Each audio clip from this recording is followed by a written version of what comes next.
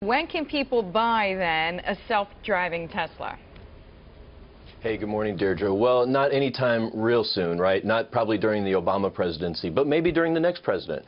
Google has been really aggressive on this. They're talking about maybe being able to have a car ready for market in as little as 5 years.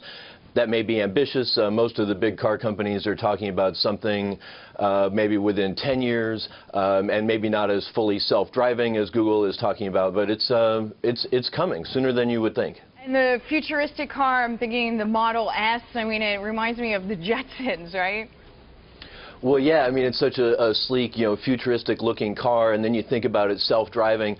But it really depends, how it plays out, right? Google's talking about almost, a robot chauffeur, right? Something you just get in and you can do the crossword or eat your breakfast while it's driving you to work. Elon Musk is talking about more what he considers more of an autopilot that helps take over. You have an autopilot on an airplane. But the pilot doesn't go back and have a nap in the first-class seats, right? And similarly, then down the scale, Toyota talks about more like a co-pilot. That's something probably closer to what Elon's talking about. But he's a real car maker now, not just a tech guy. And right now, is the car going to be different than what someone would get with any other luxury car?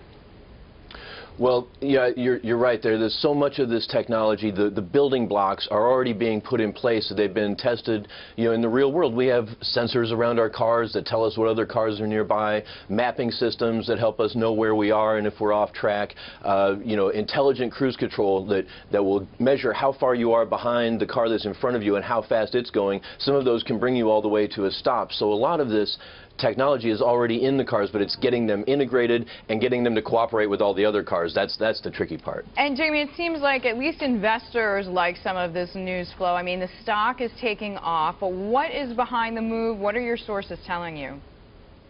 Well, there is a lot of enthusiasm around Tesla right now. They're about to report their first quarterly profit tomorrow. When they were private, Elon talked sometimes about having a profitable month, but this is, audited, GAAP accounting, a real quarterly profit. They may not be profitable for the year. Most analysts don't see them doing that, but it's an important first step. And so many it's just so hard to start a car company, and so many others have failed already. The fact that they are getting to a profit and starting to look like a real car company is a really exciting thing for investors who've been wanting to make a pure play on electric vehicles.